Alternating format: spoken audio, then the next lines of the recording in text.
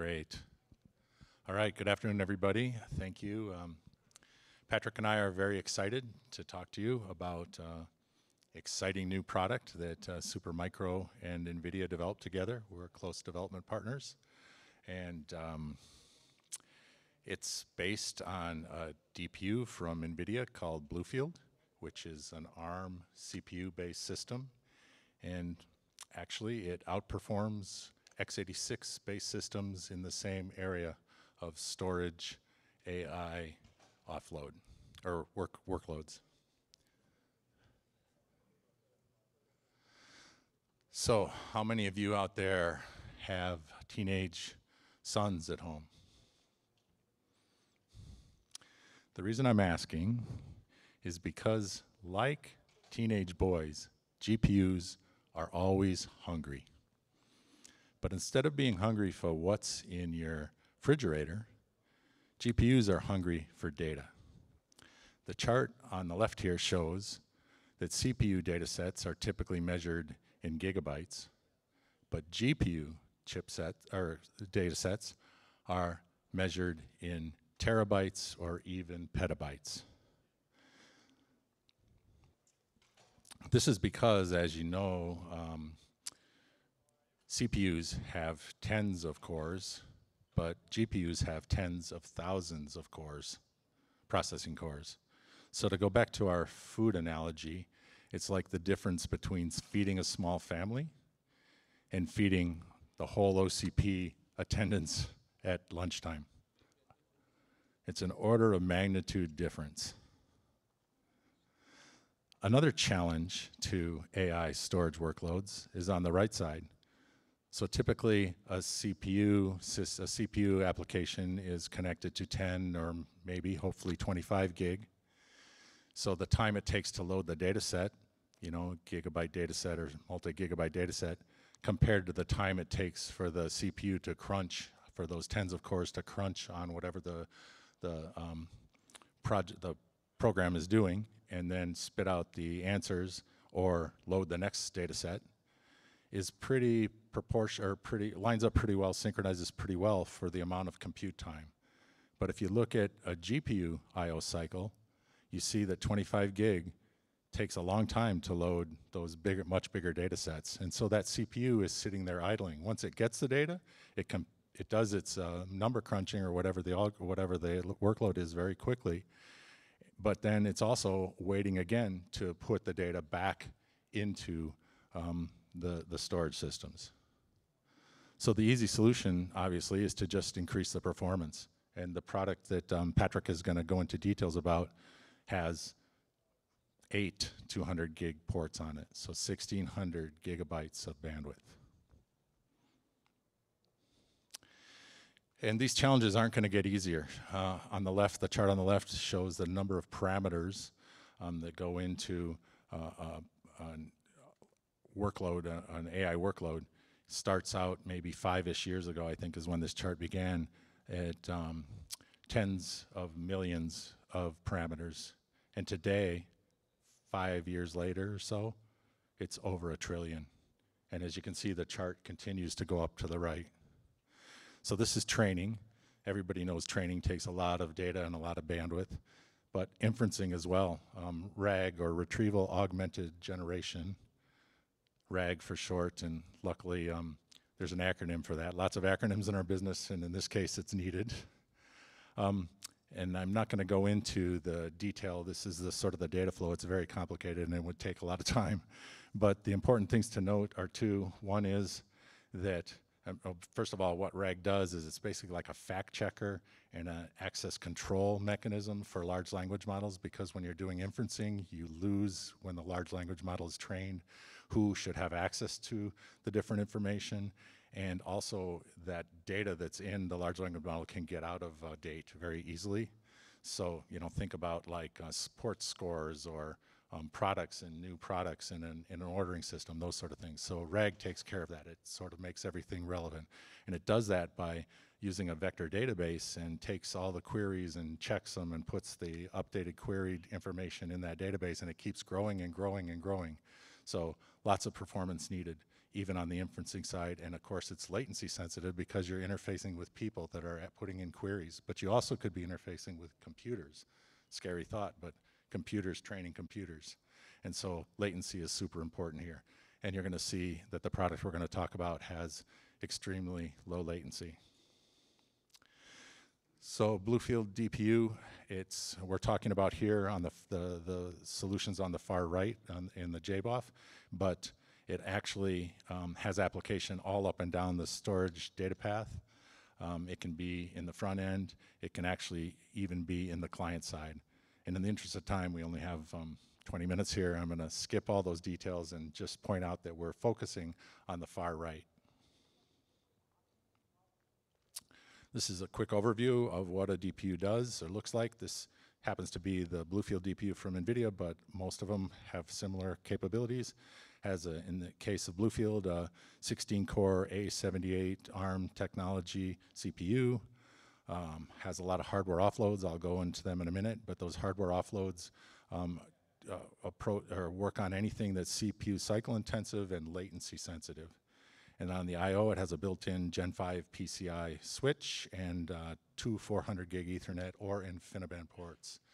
For anybody that doesn't know, InfiniBand is a networking technology that came out of HPC and is very widely used in AI networking. And then the SDK, the programming framework. This is like CUDA is for GPUs. It's a programming framework that makes sure that any programs that are written for DPUs today will run on DPUs in the future. So looking in a little bit more detail, this is the diagram. On the left is an x86 version of the solution we're talking about, and on the right is the DPU solution. You can see the simplicity, so you can understand easily that there's much better power on the right side, less power on the right side, and surprisingly, and I'll show you why in the next slide, the performance is more. So the DPUs are built with much less processing power than x86, of course, but they have a lot of offloads focused on the different markets they're targeted at. And in this case, I'm going to talk about an offload that's focused on JBOFs or any storage appliance.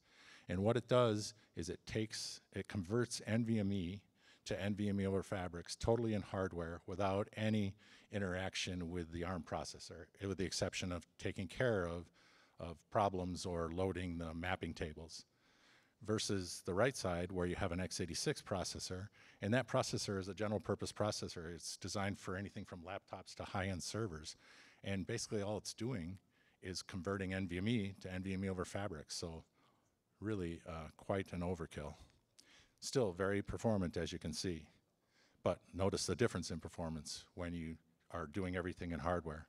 And most interesting is this. CPU utilization for the x86 is about 50%. CPU utilization for the ARM processor, not even measurable. So that means that ARM processor is still there to add all kinds of special features. And in the case of this platform, which also has the capability to add GPUs, you have the ability to add some of the new innovation occurring where we're finding that moving some of the AI data or workload onto the storage is very advantageous to performance improvements, especially, for example, in RAG. And with that, I'm going to turn it over to Patrick to go into more details on the actual product itself. Okay. Thank you, Rob. Good afternoon, everyone. My name is Patrick Chiu from Supermicro. From Supermicro's point of view, we do see 4 major challenges from the new AI, large-scale AI data centers. The first one is the data size is growing. I think Rob just mentioned the data size parameters keep growing. And the second one is mixed workload. The LLM data pipeline, including the mixed sequential read, sequential write, random read, random write, and small and large different I/O size, is caused lots of the storage challenging. The third one is the demand on the performance. As Rob mentioned, that we need to continue feeding the GPU highest performance, let them to do the analysis or data crunching. You cannot kind of hold your data and delay the GPU process. The final one is the high power consumption. everyone knows recently both the GPU and the CPU or any compute is consume more and more power. How did you control the power budgets in your data center is most challenging in the data centers. So today we are very excited to partner with Nvidia and launch this PCIe Gen 5 JBOF. And we have a very flexible design. The first one, we can support up to the 36 E3 SSD, or we can support the 24 U.2. And we can support both a single or dual port NVMe SSD with the Gen 5 NVMe SSD meet a different requirement.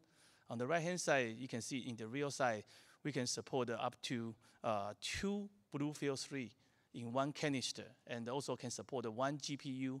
If your GPU is L4, the single width, so you can put 2 BlueField and 1 L4 GPU. If you are using the double width GPU, you will use 1 BlueField and 1 GPU. And on the other hand, we also support 2 canister in this design. You can use as HA and do the failover, or you can use this as a twin node and support your workload data expansions. So Rob talked about performance. Let's take a look at our internal testing performance comparison. The first, we talk about the bandwidth. On the top system, graphic, we are showing the traditional legacy JBOF architecture with x86 host as an initiator and the user x86 base as a JBOF target. On the bottom is our new solution. We changed the x86 JBOF to the BlueField 3 JBOF target. So compared with both these architectures, both of them can saturate the 400 gig in here, and the traditional will be the CX7. In the new JBOF solution will be the BlueField 3. We also compare with the latency. We found out the latency is roughly 10 to 15% better because the data, you can access the BlueField and go access the PLX to the SSD directly. But in the traditional, you need to go to the CPU, you need to go to DRAM and back to the CPU and then go to the SSD. With this shorten the code path, we found out you have a better latency compared with the legacy architectures. The next one is the power consumption comparisons. With the top, basically you will have more than 200 watt CPU, and you have more than 100 watts of DRAMs and plus the CX7s. But in the bottom, you will have 1 BlueField and the PLX. PLX consume maybe 40, 50 watt, the power consumptions. So the subsystems, you can see, one is more than 400 watt, the other is less than 200 watt. You can save the 200 watt per subsistence. Of course, the SSD or fans, those power consumption is identical. So each system, you can save almost 200 watt. And if you're thinking about your data center, have a racks of the storage, and also with these solutions, you can save lots of the power in your data centers and still provide you the best performance and low latency. So with this brand new PCIe Gen 5 JBOF plus the Nvidia BlueField integrations, we can summarize several major benefits. First, right now the SSD we can have, you guys can see we have the 60 terabyte. If a 24 U.2, you can more than 1 petabyte. In the E3 form factors, and right now it's 30 terabyte. Down the road, they will have a more vendor release the 60 terabyte. So pretty much you can reach more than 2 petabyte in 2U space. And it can be very flexible to support the different storage media. You have the single port, you have a dual port, you have a U.2, you have the EDSFF, and you have a TLC, you have a QLC, right? You can use a different media to meet your workload. And the other is the superior performance. We just show the performance benchmark. We are easily to saturate the 400 gig bandwidth. If you need more performance, you can put 2 BlueField in per canister, total 4 BlueField in kind of a 2U system. Of course, you can add the GPU to do the local indexing or searchings.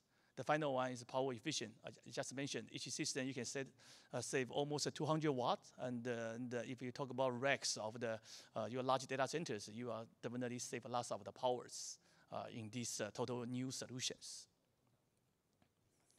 So this is a brand new solutions, and we would like to invite more ecosystems, software partners, hardware partners to work together to build the new ecosystem for this Gen 5 BlueField JBOF, and we can continue to grow the whole use case and the solution for this new BlueField and the JBOF.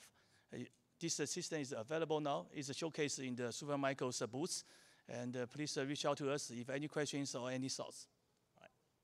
Thank you.